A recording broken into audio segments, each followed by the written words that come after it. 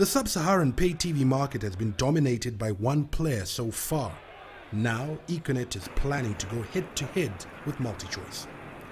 It's a capital-intensive industry where a number of players have previously come and fallen away.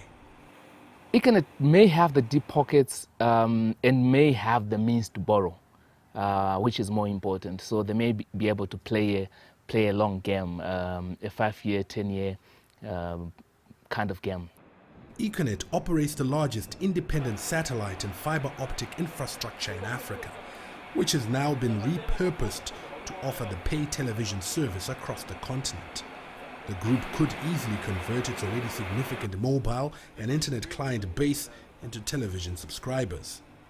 It would appear that Econet has the infrastructure side of the business in check. However, as is often said in the media industry, content is king. And that's where TV production houses come into play. In Zimbabwe, where there's only one TV station and therefore only one potential buyer of content, the news of Kwese TV has been welcomed, but there are issues that need to be clarified. The little bit of reading that I've done about what Kwese TV is all about, my understanding is that there's already content that's already been accumulated. The only question I have is that how much of that content is local? And also being compensated for it, because I can make a program, but who's compensating me for it?